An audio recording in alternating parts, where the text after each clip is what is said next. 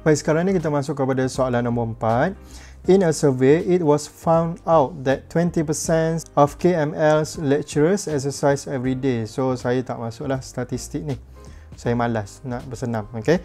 So, 20% of KML lecturer exercise every day. So, P kita adalah sama dengan 0.2. A sample of 10 KML's lecturer are taken. So, N adalah sama dengan 10. Kemudian sini saya kena define dulu. X adalah apa? Okay, lecturer exercise. Okay, lecturer exercise.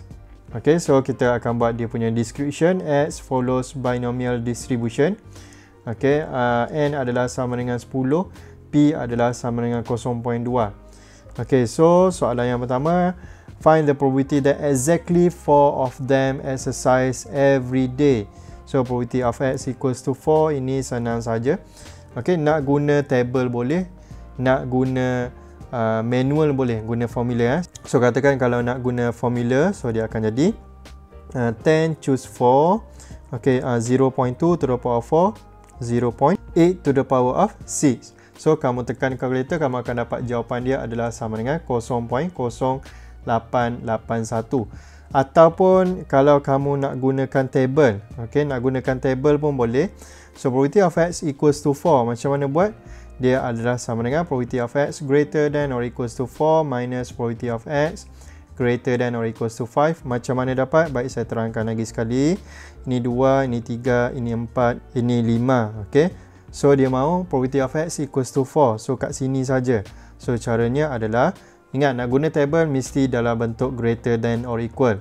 So, dia akan jadi probability of X greater than or equals to 4 minus probability of X greater than or equals to 5. So, bila yang ini panjang ni tolak yang ini, kita akan dapat balance dia dekat sini saja. Okey, iaitu X equals to 4. So, bila kamu tengok table kamu, probability of X greater than or equals to 4 adalah sama dengan 0.1209. Tolak dengan probability of X greater than or equals to 5 adalah sama dengan 0.0328. So, kamu akan tetap dapat jawapan yang sama, iaitu 0.0881. Baik, untuk soalan B. At most 3 of them exercise every day. At most 3. Paling banyak 3. Maksudnya probability of X less than or equals to 3. Paling banyak 3. So, macam mana nak buat ni? Okay, macam biasa kamu boleh buat manual. Okay, kamu boleh buat probability of X sama dengan 3 tambah probability of X sama dengan 2, 1, 0. Ataupun kalau kamu nak senang guna table. Tapi kalau nak guna table mesti dalam bentuk greater than or equal. So, ini akan jadi 1 minus probability of X greater than or equals to 4. Macam mana saya dapat? Baik, macam biasalah buat number line 2, 3, 4, 5. So, dia mahu less than or equals to 3. Okay, less than or equals to 3. So, saya akan buat 1 semua sekali ni tolak dengan probability of X greater than or equals to 4. 1 tolak yang ini, kita akan dapat yang sini. Okay, so yang ini kamu akan dapat 1 minus, okay, tengok kamu punya table, kamu akan dapat probability of X greater than or equals to 4 mesti sama dengan 0.1209. So, tekan kalkulator tu, kamu akan dapat jawapan akhir dia adalah 0.8791. Okay, 8791. Baik, kemudian 4C, at least 2 of them. Sekurang-kurangnya 2. Paling kurang 2. Mesti lebih. Okay, dia mesti lebih daripada 2 lah. Paling kurang 2. So, 2 termasuk. So, dia akan jadi probability of X greater than or equals to 2. Ini, okay, dia dah dalam bentuk greater than or equal. Kamu baca sahaja daripada table. So, bila kamu baca daripada table, dia punya jawapan adalah 0.6242. Okay, simple saja. Kemudian D, 1 to 5 of them exercise every day. 1 sampai 5. Okay, maksudnya 1 termasuk. 5 pun termasuk. Okay, so macam mana nak buat? Okay, kalau nak baca daripada table, macam saya dah berbuih dalam mulut cakap, mesti dapatkan dalam bentuk greater than or equal.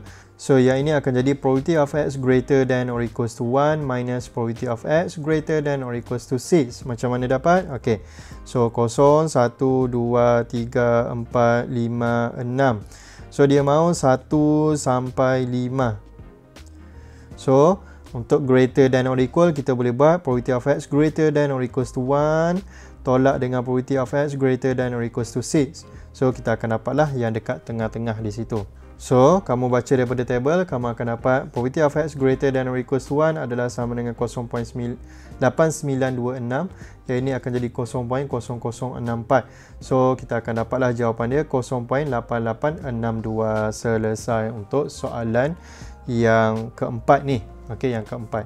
Baik, untuk soalan yang kelima, for a random variable X with a binomial distribution. Okey, yang ini X follows binomial.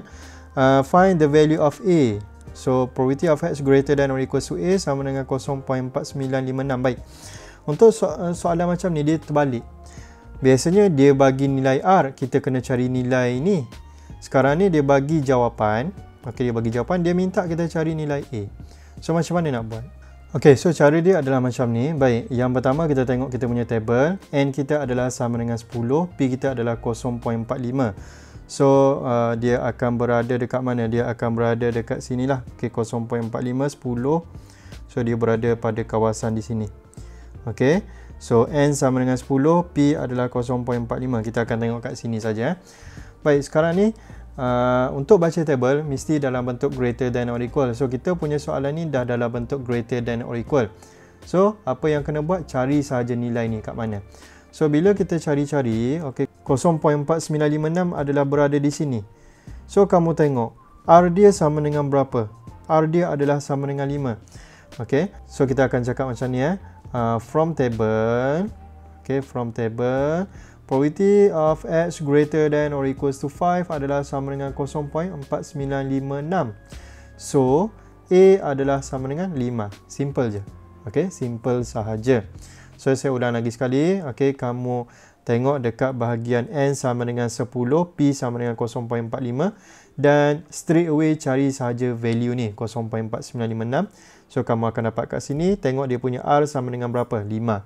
Okay, so itulah jawapan dia. Baik, kemudian B, probability of X greater than A sama dengan 0.8980. Macam biasa, nak guna table mesti dapatkan dalam bentuk greater than or equal dulu. So, ini akan jadi macam mana? Baik, saya akan buat saya punya table ni. Okey, ini adalah A katakan kat tengah. Sini adalah A minus 1. Okey, sini adalah A minus 2. Sini adalah A plus 1. Sini adalah A plus 2. Okey, katakan A ni 7. So, sini 8, sini 9, sini berapa? 6, 5 macam tu lah. Tapi kita gunakan A sebab kita tak tahu nilai A tu berapa. So, sekarang ni dia mahu X less than A. Okay, X less than A. Maksudnya sekarang ni dia akan jadi X less than or equals to A minus 1. So, macam mana saya nak cari tu? Okay, macam mana saya nak tukar kepada greater than or equal? So, saya akan buat 1 semua sekali ni. Tolak dengan probability of X greater than or equals to A. Okay, probability of X greater than or equals to A. So, maksudnya 1 semua sekali ni kita akan tolak dengan yang ini ni. Kita akan dapat macam yang soalan mahu, iaitu yang di sini. Okay, X less than or equals to A minus 1 ataupun less than A. Benda yang sama lah. So, sekarang ni dia akan jadi 1 minus probability of X greater than or equals to A tadi kan. Okay, so ini adalah sama dengan 0.8980. Kemudian kita pindah-pindahkan. So, 1 minus 0.8980 is equals to probability of X greater than or equals to A. So, kita akan dapat probability of X greater than or equals to A adalah sama dengan 0.1020. Okay, kita tengok kita punya table. 0.1020 kat mana? Dia adalah dekat sini. Itu adalah R sama dengan 7. So, kita akan cakap macam ni. From table, probability of X greater than or equals to 7 is equals to 0.1020. So, A is equals to 7. Selesai. Okay, selesai. Okay, so selesai untuk kita punya soalan ni. Kita sambung pada next video. Okay, itu saja. Thank you guys.